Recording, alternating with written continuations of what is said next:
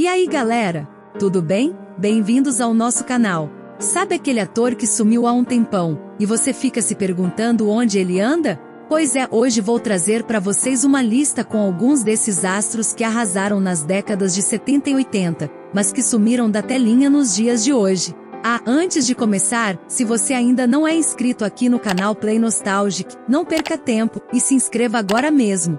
Assim, você não vai perder nenhum dos nossos vídeos. Sem mais delongas, vamos direto ao que interessa. Bora conferir essa lista incrível. E a gente começa o vídeo de hoje falando do ator Eduardo Tornag. Ele estreou na telinha nos anos 70, arrasando na novela João da Silva. Logo em seguida, ele ficou super requisitado e se tornou um dos galãs mais queridos da época. Vocês se lembram dos trabalhos dele? Ele brilhou em produções como A Moreninha, Vejo a Lua no Céu, Sinhazinha Flu, O Espantalho, Dancing Days e A Gata Comeu. Era isso. Ju, é com você que eu quero casar. Porém, a partir do final dos anos 80, o Eduardo Tornag foi ficando cada vez mais distante da TV. O último trabalho dele nas telinhas foi em 2016, na novela Rock Story. Hoje em dia, com seus 71 anos, o ator se dedica a outras atividades incríveis. Além de ser pai de 2 filhas, ele tem se dedicado a dar aulas para comunidades carentes no Rio de Janeiro. Mas não para por aí. O Eduardo também é escritor e organiza eventos literários. E ele tem o hábito maravilhoso de divulgar poesias pelas ruas do Rio. Que demais, né? No cinema, a última vez que vimos o Eduardo em ação foi em 2019, no filme A Vida Invisível. Seguindo a nossa lista, vamos falar sobre uma verdadeira estrela dos anos 70, Elaine Cristina. Essa mulher arrasou na TV Tupi com várias novelas incríveis como Os Inocentes, Ídolo de Pano e A Viagem, e também em novelas de outras emissoras como Sim a Moça, da Globo, e Pantanal, da TV Manchete. Filó, deixa de bobagem, tá tudo bem. É o Camileuzinho que tá falando aí. Você quer parar com isso, Zefa? Só tô perguntando. Após o sucesso arrebatador em Pantanal, Elaine acabou diminuindo sua presença nas telinhas. Desde então tivemos o prazer de vê-la em apenas mais 5 produções, sendo a última delas o remake de Chiquititas, em 2013. Que tem na janela de tão engraçado? Deixa eu ver. Foi algum passarinho? Bom, agora tá na hora de você comer. Hoje em dia, com seus 73 anos, a Elaine mantém um canal incrível no YouTube, chamado Arte de Viver. Lá, ela compartilha reflexões sobre a vida, além de falar sobre seus trabalhos passados. É um espaço de pura inspiração. E para completar, ela é mãe de um filho chamado Flávio França, fruto de seu casamento com o talentoso ator Flávio Galvão. A nossa próxima estrela é a Lúcia Alves, uma talentosa atriz que marcou presença em várias novelas da Globo. Essa mulher incrível começou sua carreira na TV Tupi nos anos 60. Para os mais experientes, talvez se lembrem dela na inesquecível novela Irmãos Coragem.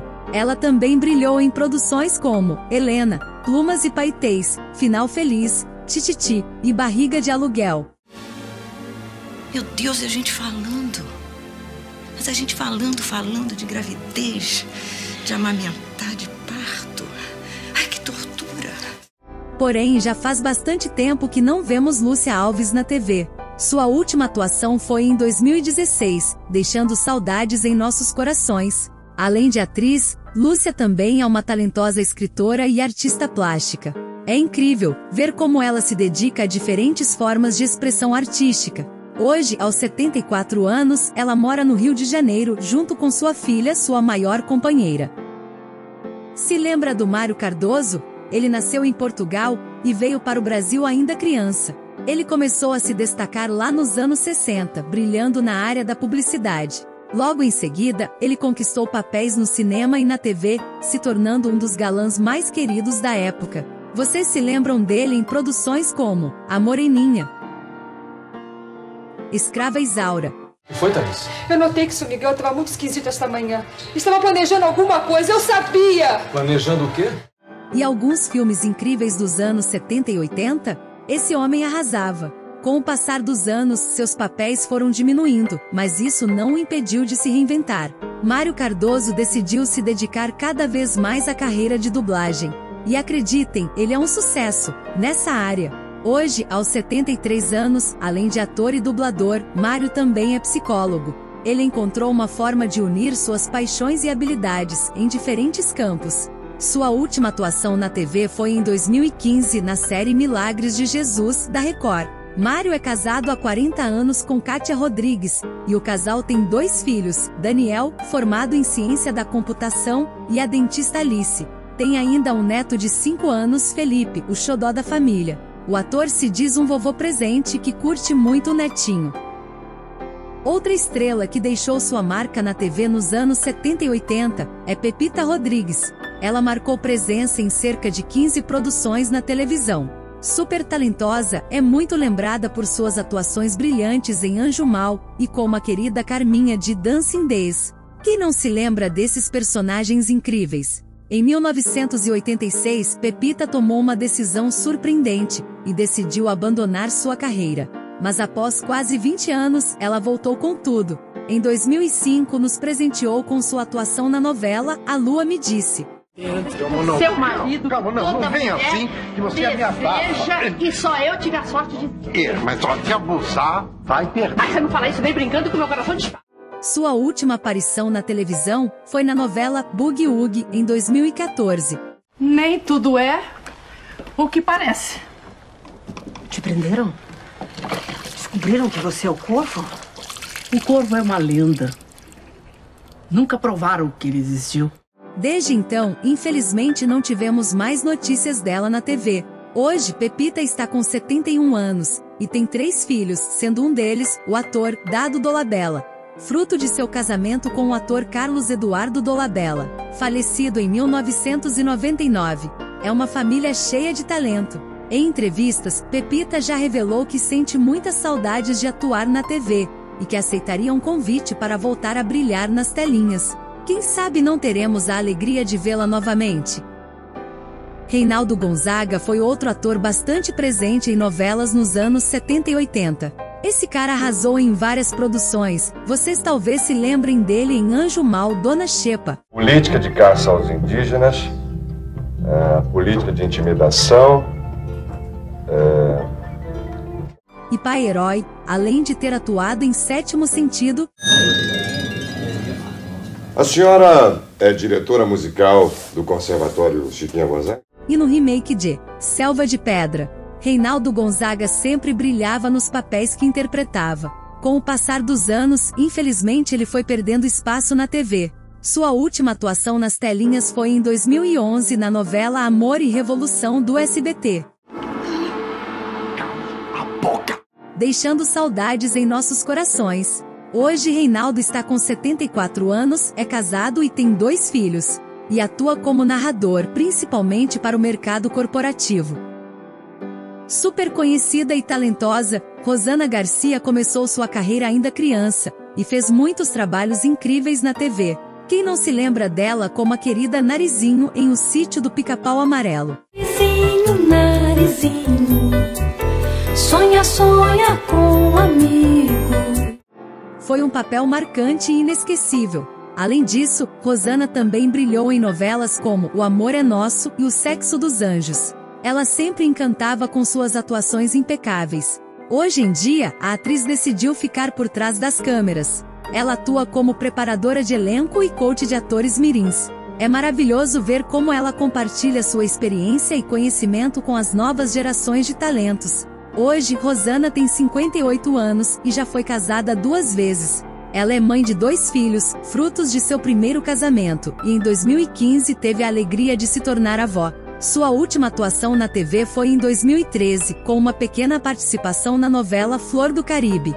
Sentimos saudades de vê-la atuando, mas temos certeza de que ela está brilhando em suas novas atividades. Quem não se lembra de Sura Berdichevsky?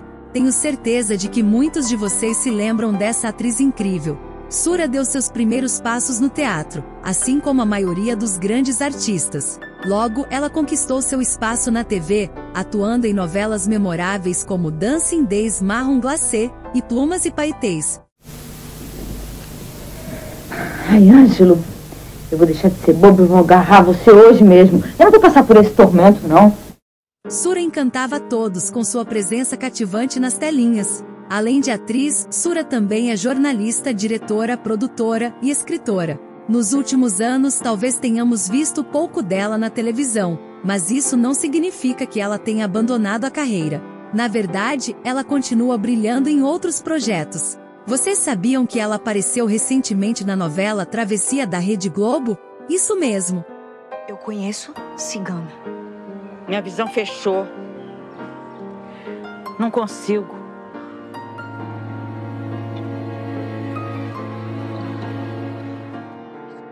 E durante esses últimos anos, devido à pandemia, ela se dedicou ao teatro online, encontrando maneiras criativas de continuar se conectando com o público. Hoje, Sura está com 69 anos, e cheia de experiência e sabedoria. Ela é mãe de uma filha chamada Natasha. Suzy Camacho. Essa atriz maravilhosa brilhou em várias novelas na televisão. Nos anos 70 e 80, ela encantou nas produções da Record, Tupi, Bandeirantes e SBT. Na Tupi, por exemplo, fez parte do elenco de A Viagem. Mas foi no SBT que Suzy teve seu maior destaque, atuando em obras como O Espantalho, Pé de Vento e Jerônimo. Ela também deixou sua marca na Globo, participando da novela Brega e Chique. Além de atriz talentosa, Suzy é formada em psicologia. Nos últimos anos, não temos visto muito dela na TV como atriz, mas ela apresentou algumas atrações, como Família em Foco e Quem Convence Ganha Mais, em 2011 no SBT. Atualmente, aos 61 anos, Suzy é viúva e tem um filho. Ela segue uma carreira bem-sucedida como psicóloga e, de vez em quando, faz participações especiais em programas de TV, abordando temas relacionados à sua profissão. Vale destacar que em 2018, após um afastamento de 20 anos das novelas, Suzy fez uma breve participação em As Aventuras de Poliana, interpretando ela mesma.